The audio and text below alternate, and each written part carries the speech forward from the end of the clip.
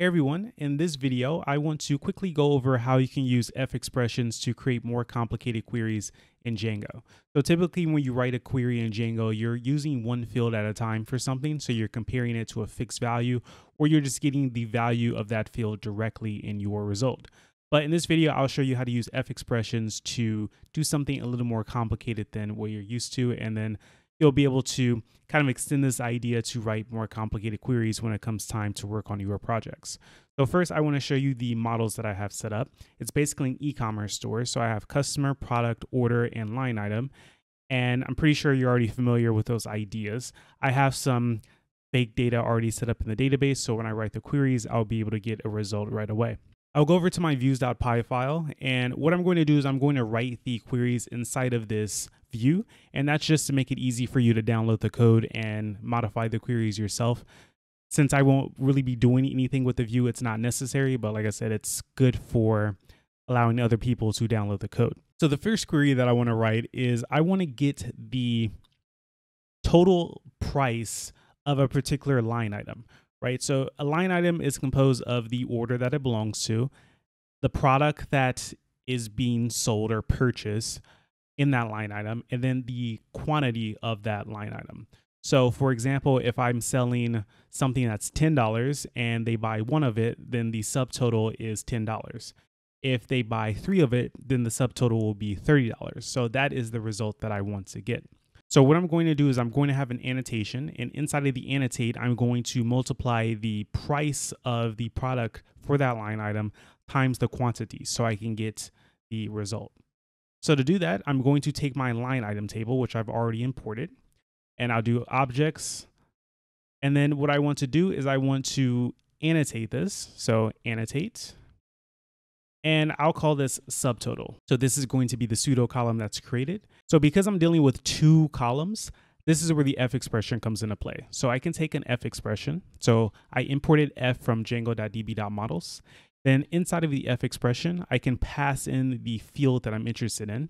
So in this case, I want the product underscore price or dunder price, and I'm going to multiply it by the quantity. So to do that, I create another F expression, and then I can take the quantity field. So I'm dealing with the line item model, which has quantity on itself, and then product is a foreign key. So I have to use the dunder to get the price. And when I do this, I'm just multiplying the price by the quantity. Without the F expression here, I wouldn't be able to multiply these two things because there's no other way to represent that I want to multiply two fields together. And then what I can do is I can return this as the results. So let's just say line items. And what I want to do is I want to loop over the line items and just display the total that is being calculated. So I can say for line item in line items. I'm just going to print to the console. I want to print the line item dot quantity. I want to print the price for the particular product that line item. So I can do line item dot product dot price. I should be able to do that. And then finally, I can print out the subtotal. So line item dot subtotal. So let's see if this works. So I just need to go to my browser to refresh, but I won't actually use it for anything. So refresh and then go back. And I have quite a bit of data in the database, so it takes a while to process. But if we look here at the last one, we see a quantity of 3. Then I have $29 as the price, and then 87 is the total. I have one thing that is 49, so it's 49. I have 4 things that are 88, and it's 352. So this is the calculation that I want. I was able to multiply the price times the quantity. So now another thing I can do is I can get the total of all of these added up together. So I can take a look at all of the orders that I have in my database and get basically like the total revenue of my store. So what I'll do is I'll comment these out. Let me just put the triple quotes around it so I can move on to the next example. And what I'll do here is I'll write another query. So line item dot objects dot aggregate, right? Because I want to aggregate across the entire set of results.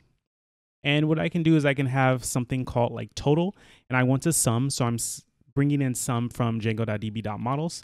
And this is where I use the F expressions again. So I don't want to just sum the price of the product because there are certain quantities involved. And I don't want to sum the quantity because then I won't have the price. So I need to multiply both together and then take the sum of those two things. So if I use the F expression again, I can do the same thing that I did before. So product under price, and I can multiply that by another F expression of quantity. And then when I do this, first let me assign this to results.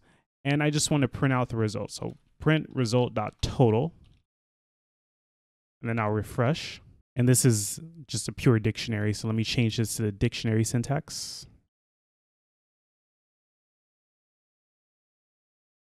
And now I see that I have, looks like 1.8 million, right? Yes, so 1.8 million basically as the total. If I wanted to get the average, I can just substitute average for sum, and then I can refresh the page again. And I get the average, 186. And I don't just have to multiply things or just do some kind of math with multiple columns. I can also compare them. So in my order table, I have order date, ship date, and deliver date. So if I want to find all of the orders that have the same order date and ship date, meaning that the order was shipped out the same day that it was ordered, I can find that. So I can write a query. So order.objects. And what I want to do is I want to use a filter. So I want to filter by the rows that have the same ship date and order date. So I can say order date is equal to, and I want to compare it to another column. So I need to use an F expression. So F and then the ship date. And then what I want to do is I want to loop over this. So let me call this orders. And then I can loop over this and basically return all of the orders that have been shipped on the same day they were ordered. So for order and orders, just print order.order date and then order.ship date. So I expect to see the same thing here. And if I look at all the dates, they match. So July 7th, July 7th, July 16th, July 16th, and so on. So these are just random dates that I have. I believe 1,000 rows in the database, but this is clearly not 1,000. And finally, to do something just a little more complicated, let's say I want to find all the orders that were shipped within 3 days instead of shipped on the same day. So I'm going to do another query order.objects. And what I want to do first is I want to determine how many days were in between shipping and ordering. So I can do an annotation. And inside the annotation, I'm going to have the F expressions. So I want to annotate, and I'll call this something like processing time. And I'll use the F expression. I'll do ship dates, and then minus another F expression, order dates. And now that I have that processing time, I can filter by it. So what I want to do is I want to find all the orders that have a processing time less than 3 days. So I can do a filter. And in that filter, I can say processing time, which I can now use inside of a filter. Dunder LT for less than. And then I can use a time delta that I imported already. And I can say days equals 3. So this will give me all of the orders that were processed in less than 3 days. So then I can just take this here, which is going to be the same loop, and I'll just paste it. And I'll be able to see all the orders that were shipped within 3 days. And here, if we just take a look, this order was shipped on June 4th, or ordered on June 4th, shipped June 5th. This one, March 19th, shipped on the 20th. This one's the same day. Let's see if we have any that are more than a day. Here, this one was shipped on June 16th or June 18th, ordered on June 16th, and it just follows the same pattern. So once again, it doesn't give me everything in the database because some orders were shipped more than 3 days after they were ordered, but the ones that were shipped within 3 days are all shown here. So you can obviously do more with F expressions, but I just wanted to introduce this to you if you weren't familiar with them. And I hope I was able to at least show you enough to give you an idea of where you need to go in certain cases. So sometimes you do need to write queries like this, and it's not really obvious exactly how you do it in Django unless you've been reading through the documentation or you've experienced this before. So eventually it will come to a point where you need to do something like this. And now if you know F expressions, you may know how to solve the problem that you're trying to solve, how to write the query that you need to write. So that's it for this video. If you have any questions, feel free to leave a comment down below. If you like this video, please give me a thumbs up. And if you haven't subscribed to my channel already, please subscribe.